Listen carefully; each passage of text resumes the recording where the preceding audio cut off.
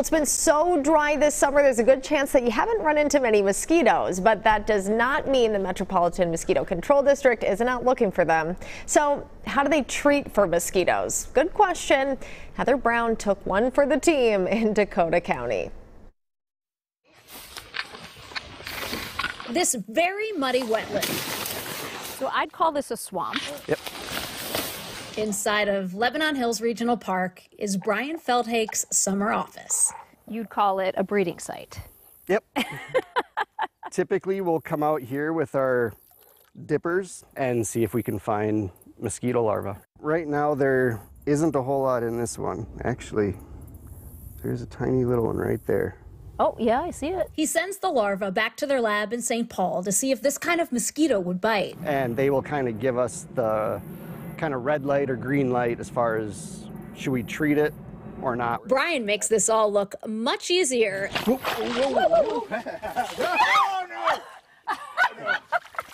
than it is. Sorry. It's okay. I was trying to save you. Don't save me. Let me go. Okay, back on track.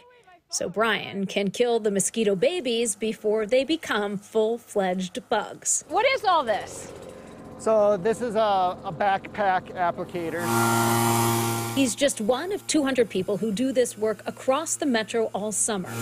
Today, he's blowing out dry pellets called methoprene. It interrupts their normal hormone process. So the mosquito pupa never becomes an adult.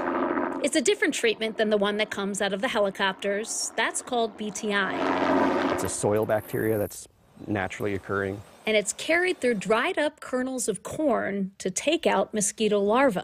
It basically gives them a fatal stomachache. WCCO weather watcher Phyllis from Farmington Isn't it true, Phyllis? has seen mosquito control choppers near her house. Is it unsafe to be outside when aerial spraying is underway for mosquitoes? Does Phyllis have to go inside? Nope. A lot of people think it's actually very entertaining to watch the pilot. But we should clarify, you're not spraying a liquid material, Nope. right? Right.